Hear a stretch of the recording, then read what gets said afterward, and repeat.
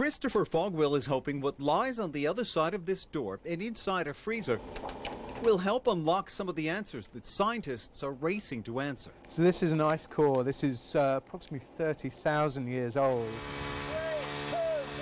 A team of Australian researchers recently took samples from the ice in Antarctica, which Fogwell says is one of the least understood places on Earth. It's obviously so remote from most continents that actually finding out information, finding out the kind of knowledge levels about biology or climate systems that we know about other parts of the world is almost impossible. But the University of New South Wales scientist says that remoteness and lack of human development makes Antarctica the perfect place to study the impacts from a warming planet. We can use it as a sort of bellwether of climate over the whole world.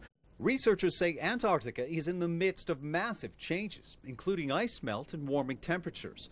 But because there isn't a lot of historical data available, it's difficult to simply blame global warming or understand precisely why. Even a small amount of ice melt will increase temperatures, oceans will warm. Scientists say parts of Antarctica are becoming greener. Obviously not this green, but it is happening.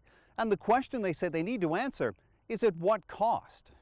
That greening is having an impact on some of the animals and ecosystems unique to that part of the world. It's a bad thing because we're going to lose a lot of the really novel ecosystems we have in Antarctica, specifically the dark adapted invertebrate ecosystems, which rely on the ice being there almost year-round. Which is why Fogwell and other scientists are analysing samples and trying to learn more about Antarctica's past. That's one of the really difficult things, because like I say, we've got a very short observational window in Antarctica, so we don't know what's been going on for very long. If we can extend that observational window, go back through the last 100, 200 years, perhaps even a millennia, we can get a really good detailed picture of what climate has been doing. And gain a better understanding of how those changes taking place on a remote frozen continent are impacting the rest of the world.